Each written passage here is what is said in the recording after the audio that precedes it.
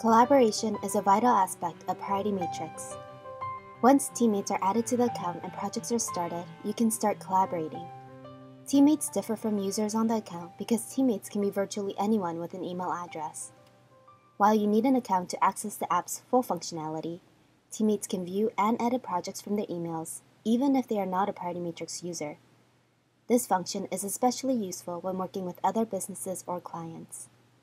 When you first open Priority Matrix, your main team area will be hidden. To access the team bar, click the team button on the bottom left. This is your main collaboration area.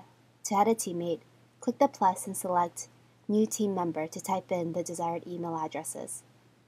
If you have other users on the account or have added teammates before, their emails will automatically populate. That person will now receive an invitation email to access the project. When a teammate is first added, they will appear in the window with a blue check mark next to their name. This means that the project hasn't been accepted yet, and the teammate can be uninvited by clicking the check mark.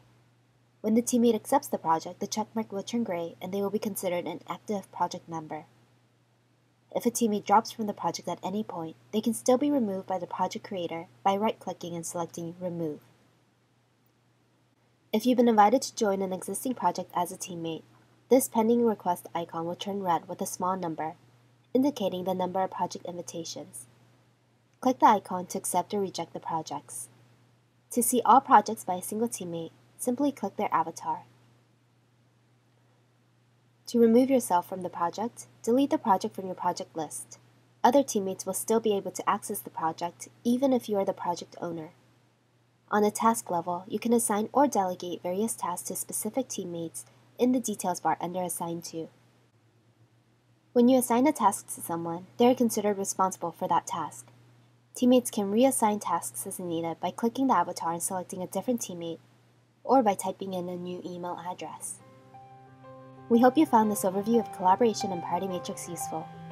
To learn more about other functions, please visit our other videos. Thanks for taking the time to check out Priority Matrix.